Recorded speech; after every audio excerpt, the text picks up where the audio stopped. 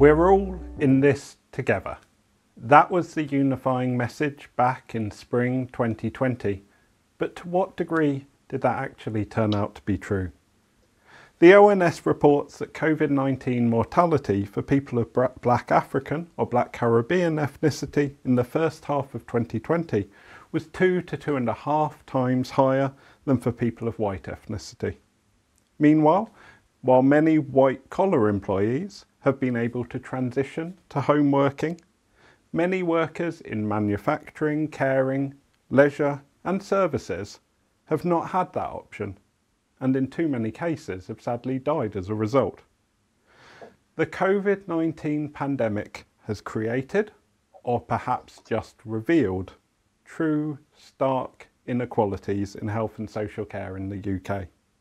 In today's session, we will ask why this has been the case, which groups have been disproportionately affected by the pandemic, and what lessons have been learned about how we might eliminate inequity in health and social care in the future. Hello, and welcome to Are We Really in This Together? Tackling Inequalities in Health and Social Care, which is part of the National Day of Reflection. My name is Sam Royston. I'm Director of Research and Policy at Marie Curie, and I'm delighted to be joined by an absolutely outstanding panel to discuss these crucial areas. Carol Cooper began a career in nursing over 30 years ago, but found her origins as a Jamaican woman born in the UK meant that she continued to observe and experience systemic exclusion which threatened to limit, erase and silence people who looked like her. She is now an award-winning leader specialising in equitable leadership and racial trauma. Vic Rayner is Executive Director of the National Care Forum. In this role, she chairs the government's Strategic Advisory Forum on the social care workforce and is co-chair of the National Social Care Advisory Group on Social Care and Technology. She also sits on a range of government and national specialist groups which focus on the social care workforce, digital transformation and new models of care. Patrick Vernon OBE is a social commentator, campaigner and cultural historian with over 20 years of experience working across mental health, public health, heritage and race equality. In 2018, Patrick kick-started the campaign for an amnesty for the Windrush generation. Patrick is currently Associate Director for Connected Communities at the Centre for Ageing Better, Equality and Diversity Advisor to Lambeth Council, Chair of Citizens Partnership for Healthcare Safety Investigation Branch and Senior Associate at OLMEC. Welcome, Carol, Vic, Patrick. Thank you so much for joining us. So first kind of opening question for each of you. We know that the impact of the COVID-19 pandemic has disproportionately affected some groups of people. Why do you think this has been, and what could be done to prevent this happening again? Perhaps I could come to Carol first on that. Thank you very much for that, Sam. Disproportionate impact has been the experience of BME people in the UK, I think, since we've been here.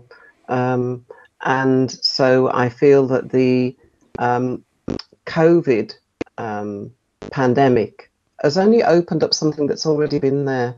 But many people didn't notice, many people didn't see, many people didn't experience that.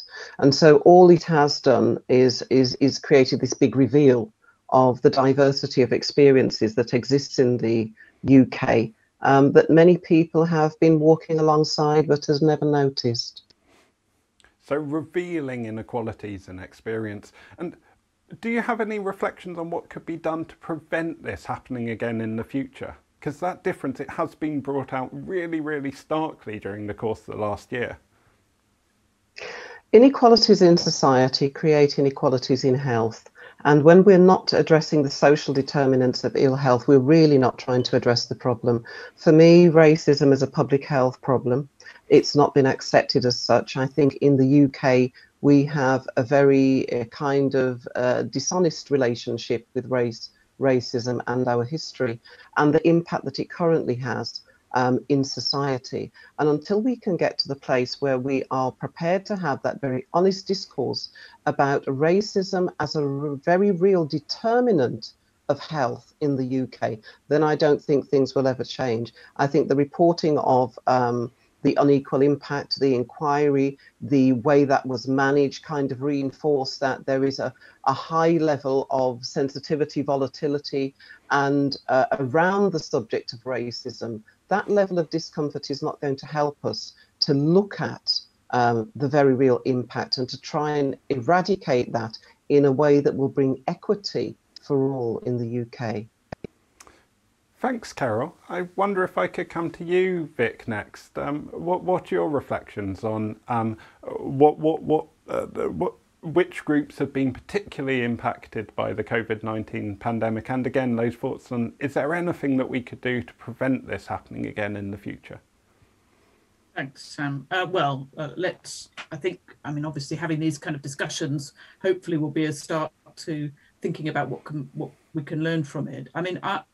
I work within the care sector, so our organisation supports not-for-profit care providers, and many of those organisations provide care homes and for working age adults, people with learning disabilities and physical disabilities, and for older people. And it's not in that sense a sort of reveal in the same way as Carol was talking about in terms of the impact that COVID has had on that group of people. But I think what has been really revealing in the context of the pandemic is just how invisible those parts of the population were. And I think it's fascinating and depressing in equal measures that even on today, this day of reflection, when the figures that are cited about the number of people who had died at this time last year only reflect the number of people who died within the hospital system and had access to a testing regime that enabled us to know that they had very sadly died from COVID-19. And there were groups of people within care home settings, older people generally within care home settings at that time, who had died. And we didn't have the testing, we didn't have the support, and we weren't collecting the information about them. That means that, even on this very important day, we're not able to honour and recognise them in the same ways that we are others. And as time has gone on, I think we've also begun to really recognise just how many people with learning disabilities particularly have been affected by COVID-19, and just how invisible they were in terms of the support that was offered to those organisations, often that might be care homes, but might be people living independently in the community or within supported living systems. And we're only just now putting together the right level of support around testing and vaccination, for example, for that cohort of people. So I think, I'd echo Carol's comments in relation to health inequities that already existed, and and cultural kind of cultural attitudes towards groups of people that COVID-19 highlighted, and very sadly meant that the access to services, the access to the right level of support wasn't certainly available at the beginning of the pandemic for those groups. And I would argue that the position that people are in now, and I'm thinking particularly of people living within care homes, where they are still very limited in terms of their ability to connect and communicate and have visits and engage with people that they want, that there's still a level of exclusion and invisibility applied to that group, even a year on from the beginning of the pandemic. That's a really interesting term that you used again and again there, Vic. Invisibility. This isn't just about people not receiving the same level of care or service, about people being invisible. Why do you think we've allowed as a society some groups of people to be invisible through the course of this pandemic? I think that certainly one of the very early things we identified and learned was that if people weren't being counted, or if we didn't have the data available, then action was very limited.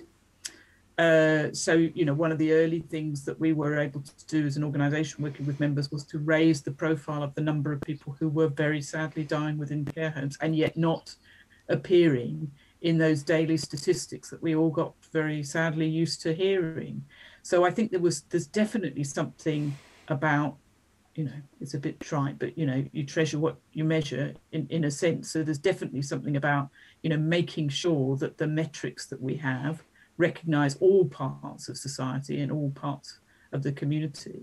But I mean, I think the other things are that you know, this certainly people with learning disabilities have been a very invisible population, you know, for many years, a population of people who spent a long time in institutions and outside of our view. And I don't think we have done as much as we might imagine we've done to make that group of people more visible, more integrated, more part of society. And I think it was just really very sad to see how quickly, with the introduction of a pandemic, you talked about lots of you know, white collar workers being able to move their jobs into you know, working at home environment. If you were somebody who was operating and working within a supported employment environment, none of those opportunities were available. So people with learning disabilities were almost immediately excluded from almost all workplaces. So,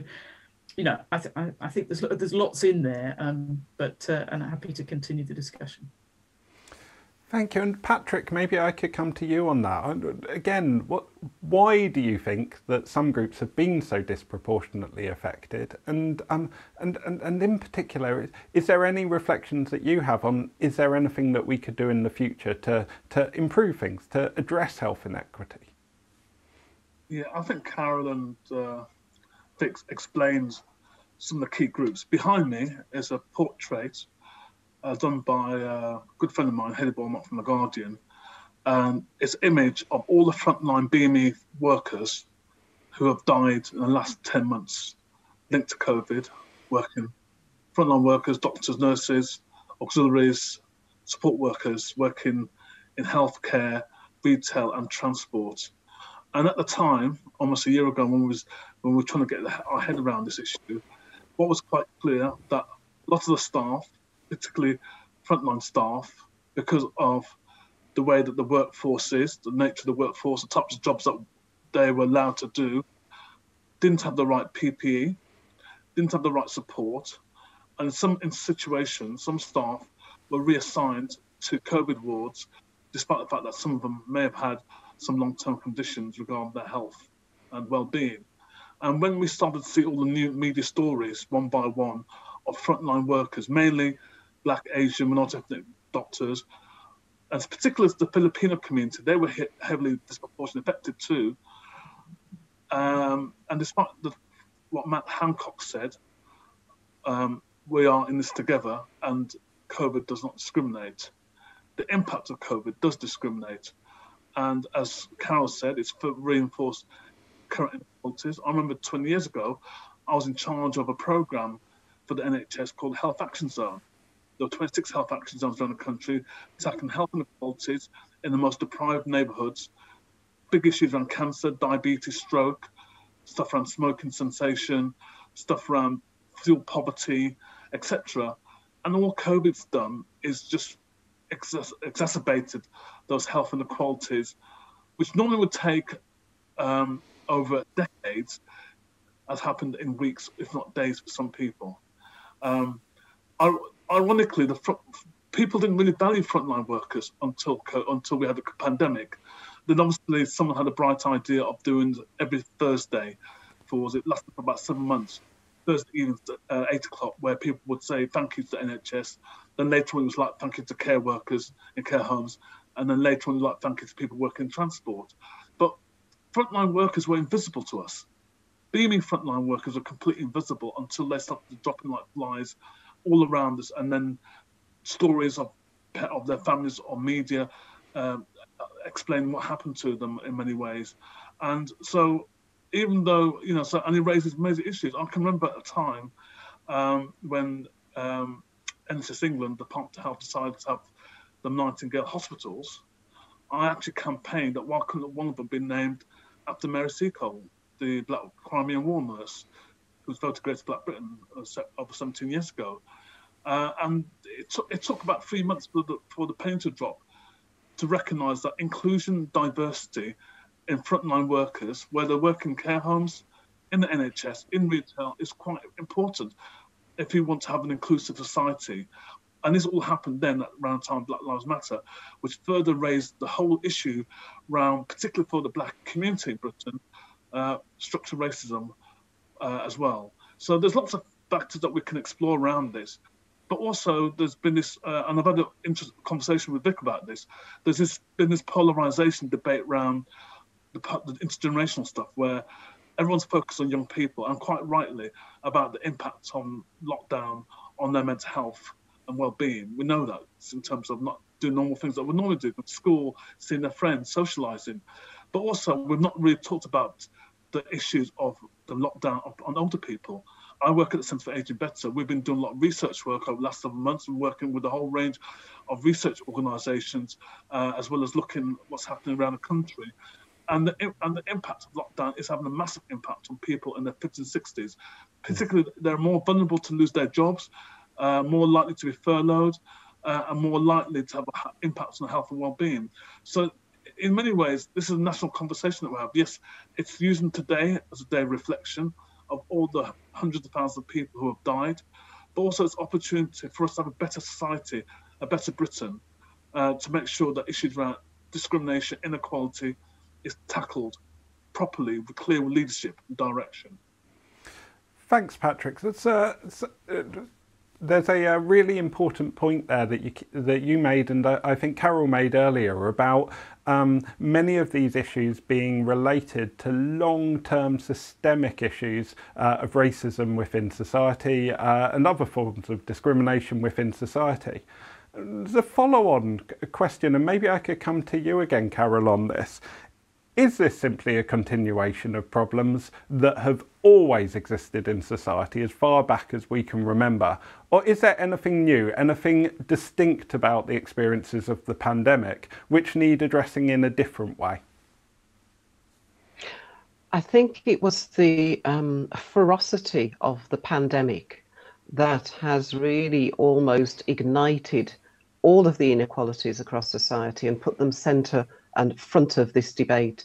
The mark of a civilized society is how it treats its most vulnerable people. And clearly, as a society, there are challenges to the way that we have deliberately sought to protect, provide for, and bring into an area of visibility those amongst us who are currently invisible, silent in many ways, and extremely vulnerable.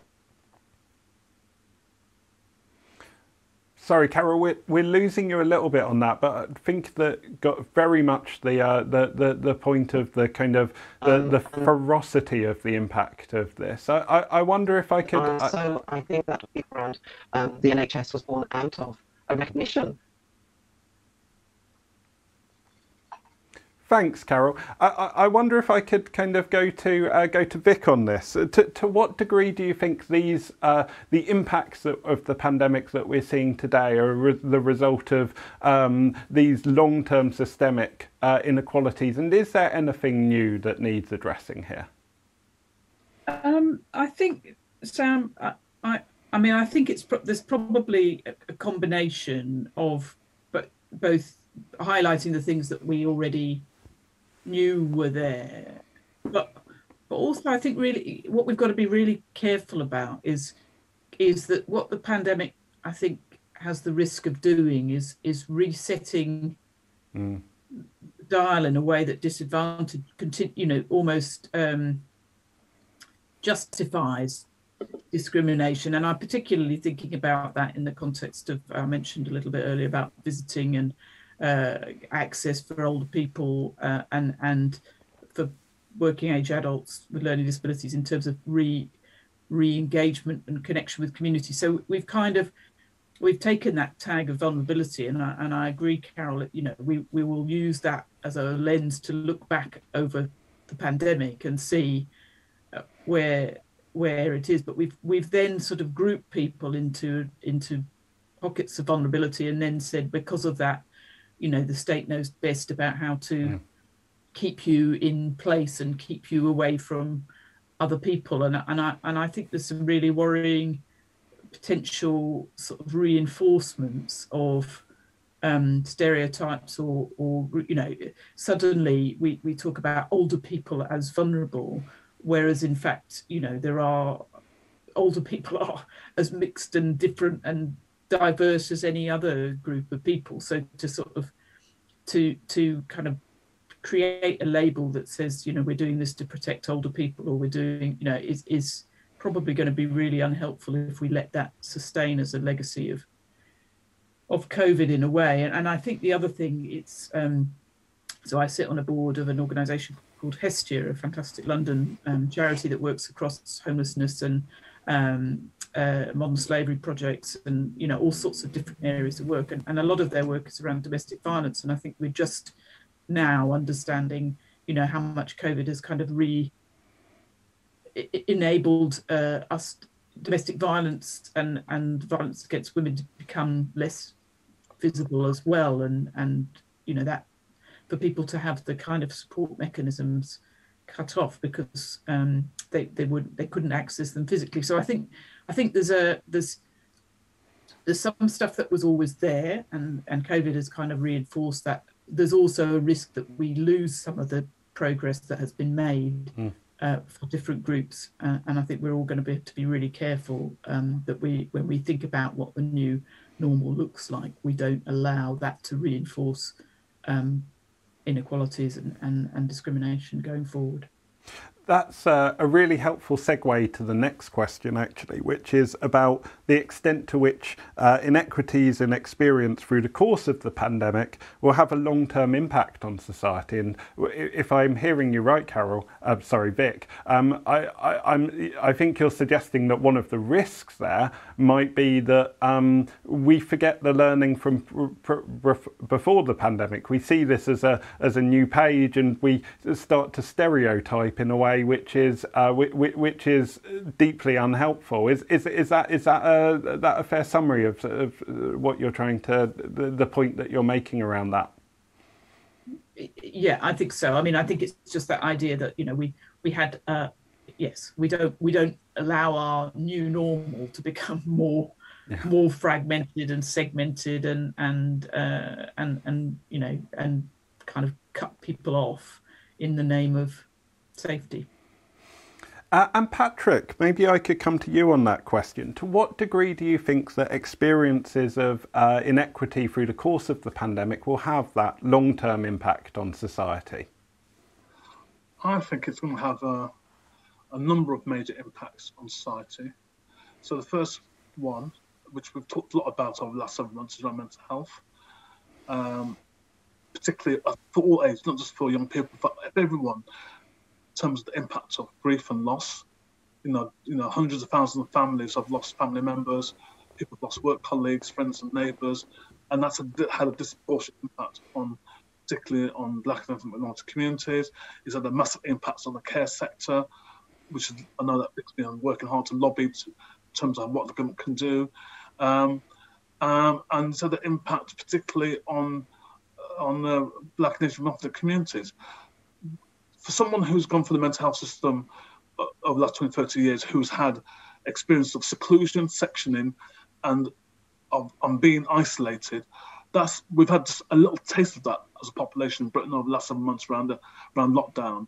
And I think hopefully people might appreciate more about having better mental health services, not just simply improving the current offer around the NHS, but also having all of us taking a responsibility in our mental health well-being as well. So I think the mental health conversation is going to be important. We're going through the review of the Mental Health Act, which might be useful, but I think the mental health issue is going to be major. I think it needs major investment. I think mental health has always been in a poor relation to physical health, and I think hopefully that will change. Also, it's been estimated over 1 million people will have long-term conditions connected with having COVID. So which means that we already have long-term conditions around diabetes and stroke, coronary heart disease, cancer. Now, this is another morbidity which will have an impact on people's future life expectancy and mortality. So again, there's issues around that.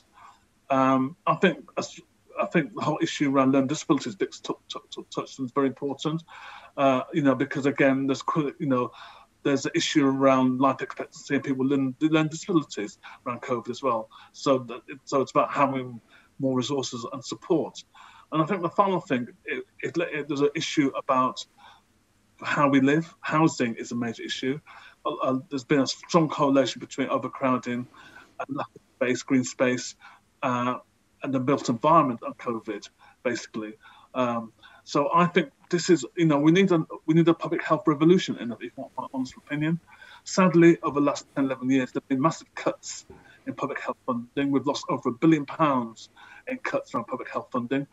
And we have to recognise the impact of austerity, which has meant that we haven't had the same kind of structures and systems in place that could have responded more quicker to the pandemic. I think we've done as much as we can, but if as a nation if we as taxpayers are willing to pay extra funding, either in our taxes or other ways, for a better health system, for a better public health system, for a better housing system, that has to be the way forward.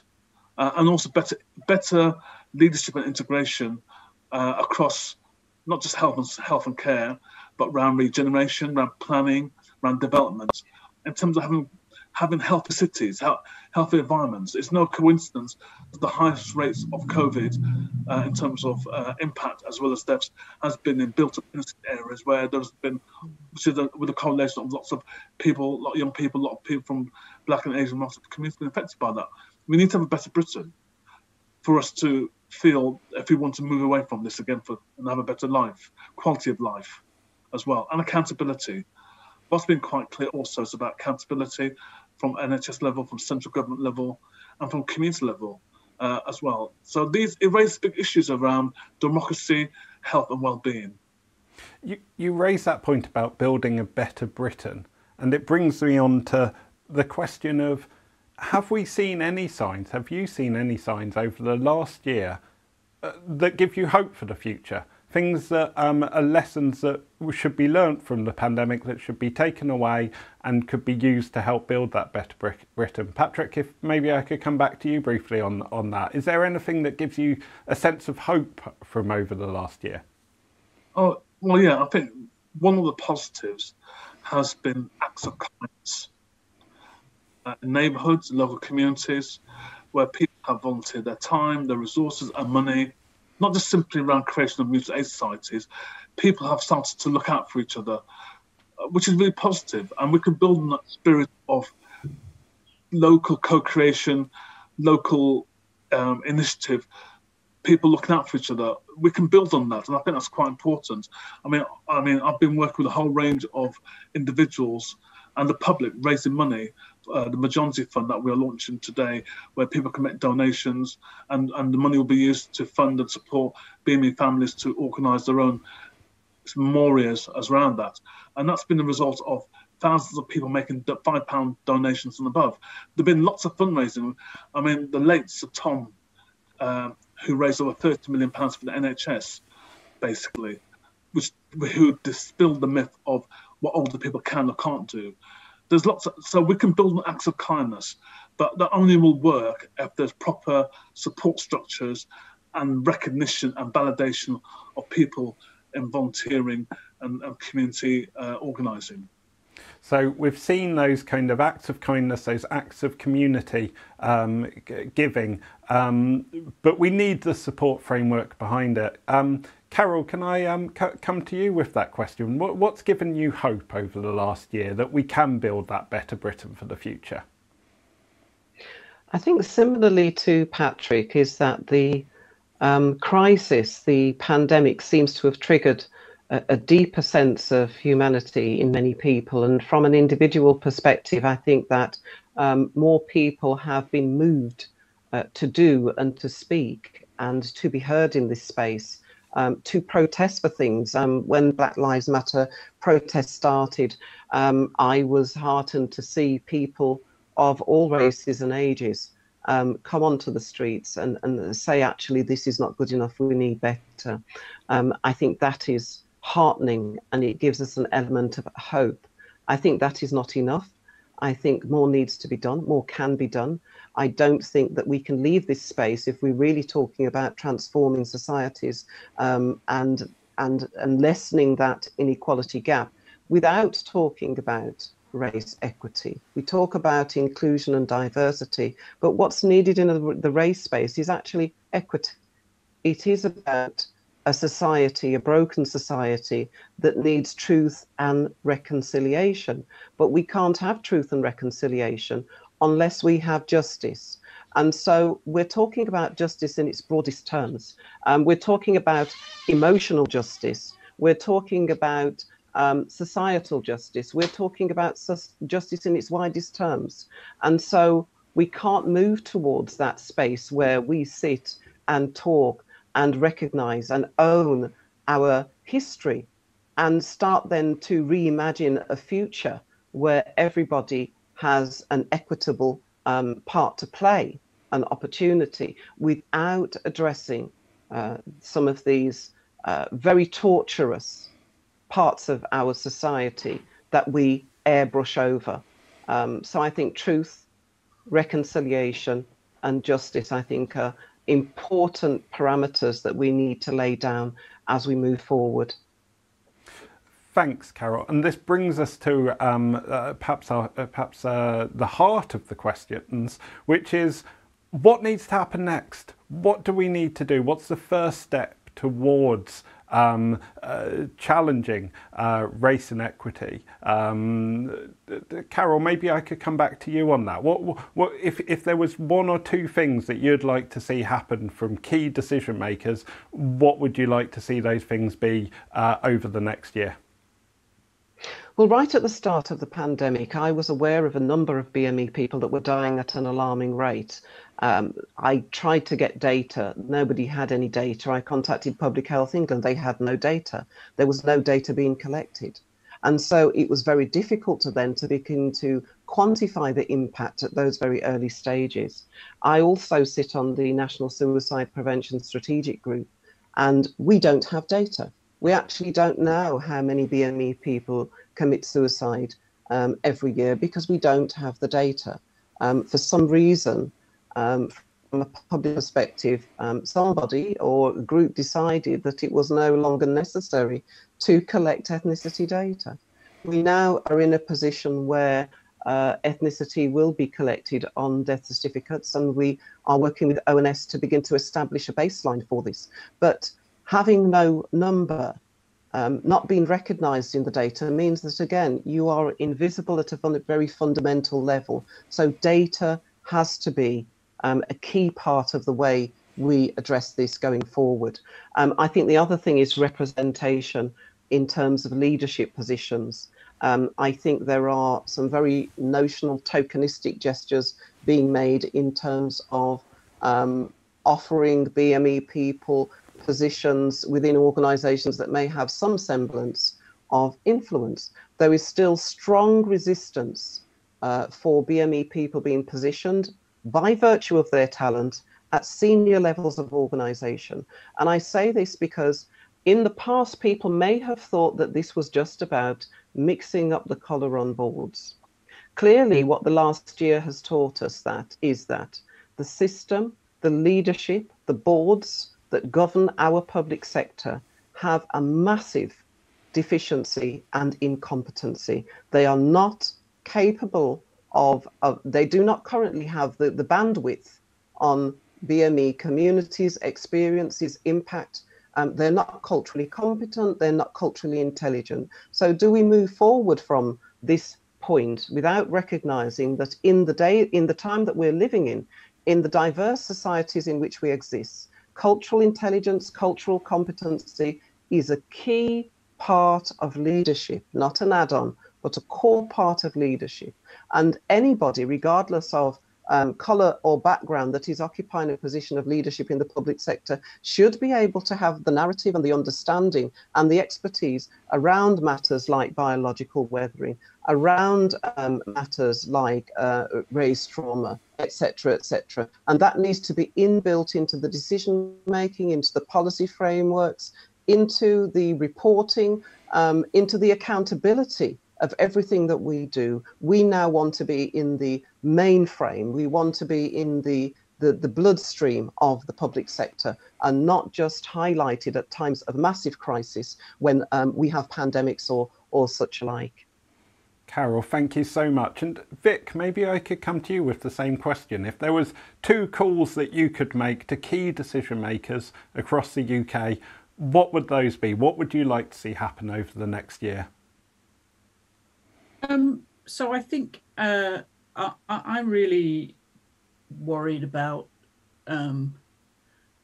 what we do with people's grief. I think I think that we're sort of here today, and it's really important we're having this day. But there's a huge amount of grief, and I think will be anger about how we've got to this position. And I hear what you say, Patrick, we've done what we can, but I think there'll be lots of people who feel there's an awful lot more that could have been done, and things that could have been done very differently. And I suppose, I think if we're going to build a better Britain, or need a better Britain, or, you know, move ourselves forward in that way, we have to really find a way of enabling people to do something with that anger. We have to find a way of hearing that anger, and we have to find a way of making change that is meaningful and linked to that. And I suppose that's my,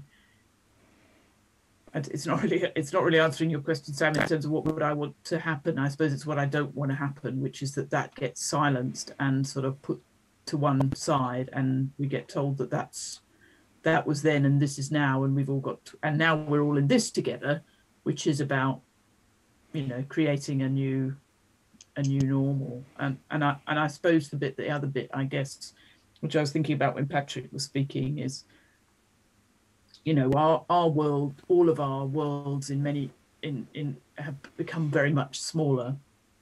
And I think whilst that's happened, we haven't noticed that because of Brexit and other things, our world, as in our engagement with the rest of the world, has also got smaller. And I think we absolutely need those alliances, international, global alliances. They're part of what will be necessary to continue to learn, to continue to reshape, and continue to support and challenge all sorts of different groups' rights. And I'm very I'm fearful that we sort of come out of this much smaller in our reach, in our understanding, and therefore that, you know, so I suppose 2 things. I think we need to make sure that we continue to have open and engaged and good communication and learning from across the world, and also that we find a way to enable people to do something that will help them with that anger and grief, and not further discriminate against groups of people by asking them to put that in a box and say that was then and now we've got to move forward. Because I think it's, you know, we haven't all, you know, Marie Curie and others know much better than I do about how to manage grief, but it's not possible to put it to one side, and we shouldn't be asking people to do that. Thank you, Vic. So we've heard about the need for improved data, improved representation, better support for people affected by grief and bereavement, and building our international relationships after something which has been a truly global pandemic. Patrick, perhaps I could come to you with the same question. What would you like to see happen over the next year to tackle health and social care inequity? Yeah, I think there's several things we can do. Before we go into the health and social care side, building the points of how do we deal with grief and loss. I've lost a family member. I'm sure people on listening to this debate have lost family members or colleagues.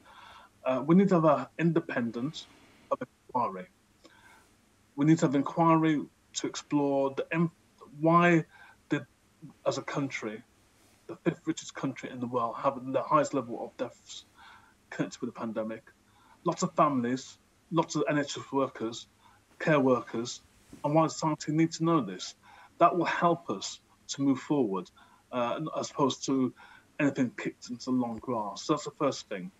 In the context of health and care, what's quite clear that frontline workers work in the NHS, in a whole range of job careers and occupations, frontline workers in the care sector, frontline workers in transport, retail, and even all the things that we take for granted. Going to your barbers, your hairstyle, frontline workers we realise how important they are. A lot of those frontline workers are also migrant workers, and they're not being given the kind of same level of rights other workers because of their immigration status. I think it's about ensuring that frontline workers are always valued and respected as key workers and not just marginal workers. So this is really important in the health and social care world. I think thirdly, bring back health action zones. I would say that I used to be a director of one. Health action, we need to have it right the whole country, having areas where we target and drill down on those key priorities around tackling health inequalities and linking up with and communities play a key role, working in partnership with the NHS, local government, and developers and planners for better neighbourhoods and better areas to tackle some of these big key issues around health and regeneration, which I think is really, really important. I know that Public Health England's coming to an end, which is a pity. Some people might not think so, but we need to have a public health focus. I know that the government wants to talk about health protection, and we always will have health protection because there may be future pandemics, but we need to have a big engine around public health, around well-being, around physical activity. This is really, really important.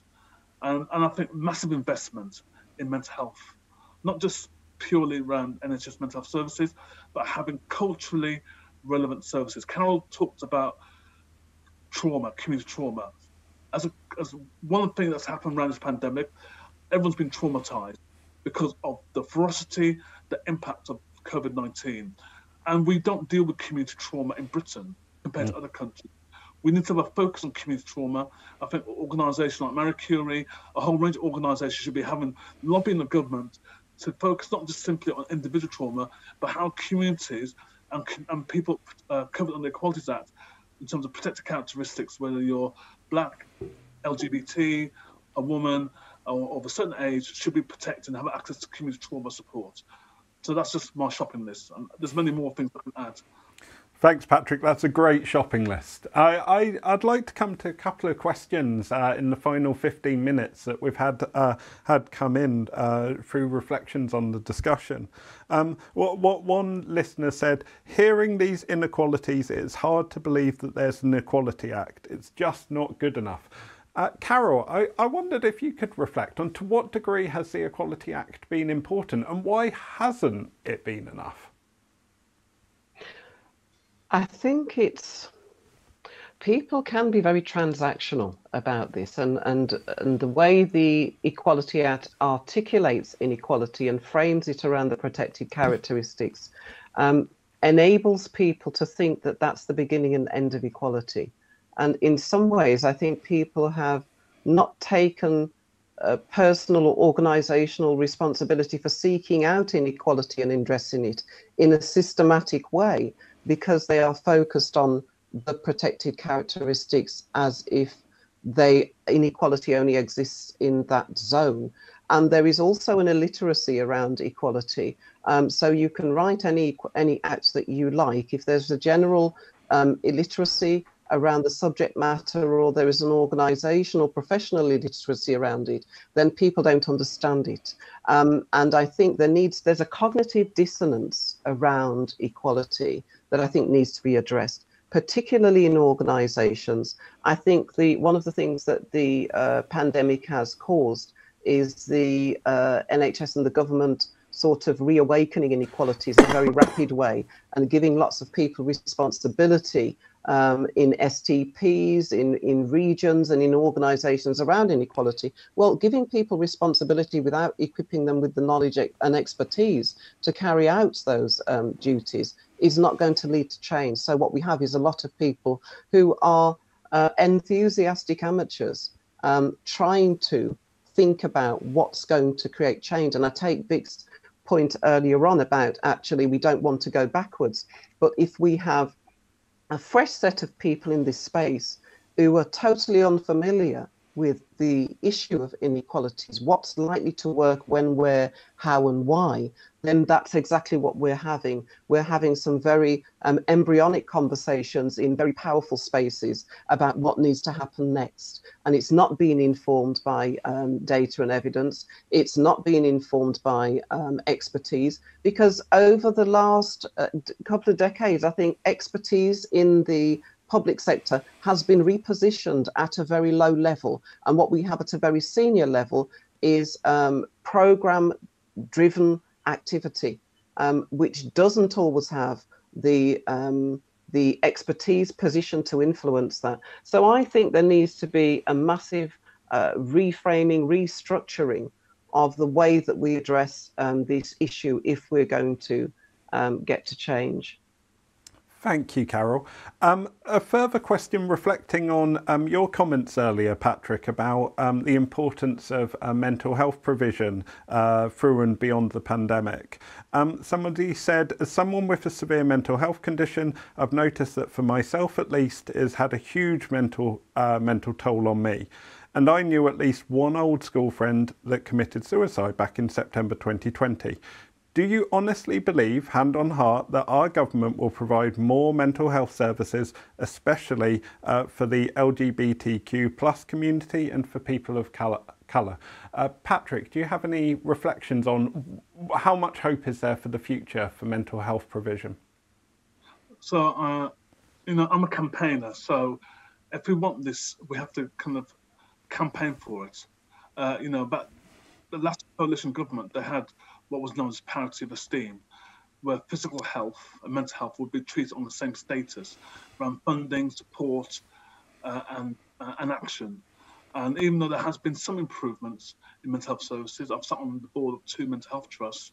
I currently sit on the board of a mental health trust in Hertfordshire, and they're one of the best performing mental health trusts in the country. But even they are still struggling, because what's happened as a result of the pandemic, there's been more and more instances, and a lot of mental health trusts are recording this. More and more people have been set from the mental health trusts. More and more people are in crisis, especially with severe mental health problems. And this begs the question of proper investment.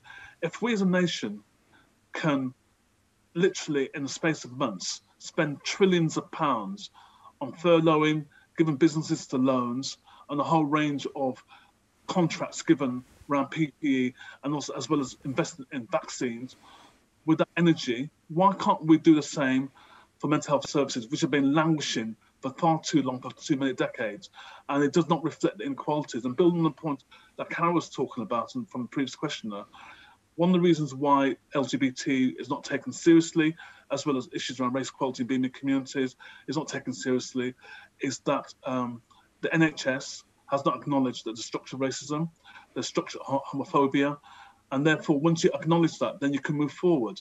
You can have all the targets you can in the world and all the pledges you can have in the world, but it's about acknowledging that there are some issues which will require real long-term thinking and planning and co-production, where LGBT people of colour are involved in that decision-making process, and there's clear accountability and scrutiny. Without that, nothing will happen. It's unfortunate that the race equality legislation has been watered down over the last decade or so. All the powers that have been stripped by the Equality Human Rights Commission, and it's only because of Black Lives Matter everyone's talking about issues around race equality. Why do you have to take an African American male murdered in Minneapolis for NHS organisations and local governments and the public sector and private to say that we want to talk about race? We've had similar situations here in the UK happen under our noses, but we've not done the action. And so we have to campaign to make sure there's justice and action and proper equity if we want the right services that we need for us. Thank you so much, Patrick. And perhaps a final question. If we've got time. One listener commented that that we've talked a lot about change at a systemic level, but we're interested in said, I think everyone has a responsibility to learn and grow and understand more about health and social care inequalities. What more can one do on the ground? What more can people who aren't in positions where they're able to make policy decisions, what can they do to challenge some of these issues of inequality? Vic, do you have any reflections on this? Yeah, well, I think I would argue that everybody's in a position to make changes at a policy level, in a sense, because we do operate in a highly policy is a highly politicized set of actions, and everybody has access to their local MPs and local government, and I think that Patrick's right in the sense, as a campaigner, we all need to think about ourselves as campaigners around this, because we just come out of, if we have come out of it, but a period of austerity, and we're about to be flung back into a period of austerity at the end of this, when we have to think about how we cope with the 400 billion or more that's been spent on COVID. So, actually, if we want to make sure that mental health services, if we want to make sure that all the things we're talking about are changed, improved, enhanced, and we come out better, then we're going to have to fight pretty hard for those things to remain important and to remain high on policymakers' agendas. So I think that there's something that we can all do around that. And I think in terms of personal actions, I suppose that one of the things that we have found, I think, and it was mentioned early on by Carol, is the kind of the pockets of kindness, the sort of things that people have been able to do have been really, really important. I mean, obviously we're talking a lot with people who are receiving care and support, but also the unpaid carers and others who've been often very overwhelmed by the support that local communities have been able to offer. And I think we've kind of unleashed a bit of permission to both ask for help and to offer help, and that not be seen as a thing of weakness or intrusion. So, I think we can all keep the doors open around that, figuratively, and maybe at some point down the line, actually really be able to open our doors and do things for other people. So I think that would be my thoughts. Thank you, Vic. I love that idea that we're all policymakers. And Carol, you reflected earlier on the importance of community action through the course of the pandemic as being something that has actually been quite uplifting, quite hopeful, gives you hope for the future. I wonder if you've got any reflections on how can we keep that going into the future? Should we be trying to keep that going into the future? What more support might be needed in order to do so? I think we need to understand, ask ourselves the questions, whose world is it? And it's all of our worlds, and so we all have at some level ability to influence in all kinds of ways. We live in a democracy, so we can make use of our influence to lobby, as Patrick has said, both locally and nationally, in terms of keeping these things on the agenda and trying to drive change. But at a very basic level, there was a song that we used to sing when I was at school, was "When I Needed a Neighbour, Were You There?" And I think we all have the ability to love beyond the containment of our own four walls and take time to consider how other people are being impacted on by the pandemic around us, and be more sensitive and aware, and be willing to go beyond our comfort zones and our little units and reach out and support others. I think cultural competence, again, is really about having a strong awareness of ourselves and our own culture and the impact it has on other people around us. I think there is a huge mental health crisis on an individual level, a collective level, but the mental health system is also in crisis. And I think we have no other alternative but to take some of these controls, take some of this opportunity into our hands and begin to support our own mental health and well-being, support the mental health and well-being of those around us. So there's an opportunity to love in all kinds of ways, to support in all kinds of ways, to share in all kinds of ways. And I would love to see a resurgence of love in society as a result of this. Thanks, Carol. That's so great to hear. And Patrick, I wonder if there's anything at a community level that you'd like to see happen that you don't think is happening at the moment. Anything new that you think you think that there's a gap for that you'd like to see started up? I think there's been lots of stuff on a positive level. I mean, you've got people doing stuff in their communities, and what we've noticed, the work that we've done at Centre Aging Better, all ages are doing volunteering and community action, community participation, and doing stuff in their community, whether they're young people or older people. What we need to do is more stuff around intergenerational conversations. I think that's really important. Yes, conversations about race and discrimination, that's important, but also conversations around intergenerational stuff. Prior to the pandemic, there was this whole dichotomy that the baby boomers had taken all the wealth out of Britain, and there was now the Y generation left with nothing at all, which unfortunately that has been further reinforced to some extent by the impact of the pandemic. But we need to talk about different ages coming together. You know, I mean, when I grew up with my parents, there was like that African proverb, it took a village to raise a child. I think the motorway, there's a brand new motorway was built between the village, so the village didn't really happen anymore. We need to get rid of the motorway, bring the village back together again, and start talking and working together. That's what we need to do, and I think the pandemic's doing that. But it's only going to work if there's proper support and leadership at local level, local government level, and at national level. And it's about messaging and role modelling. It's really critical. If you don't give the role modelling, then people need hope and aspiration. And being a Trekkie, we have to live long and be prosper.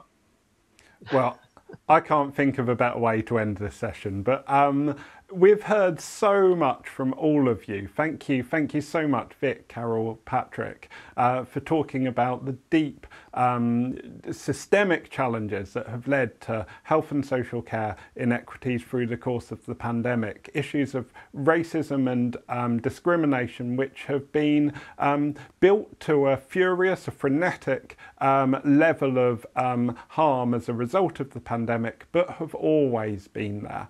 And it's been great to hear some of the solutions that you've talked about, the need for new public health approaches, the need for better data, for better representation. It's been so inspiring to have the opportunity to talk to you all about challenging health and social care,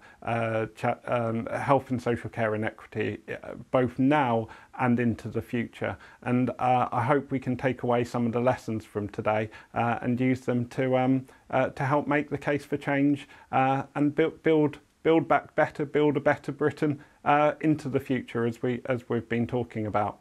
But it just remains for me to say thank you so much, Carol. Thank you so much, Vic and Patrick, for your time this afternoon and for talking as part of this this National Day of Reflection event about tackling health and social care inequity in the UK. Thank you.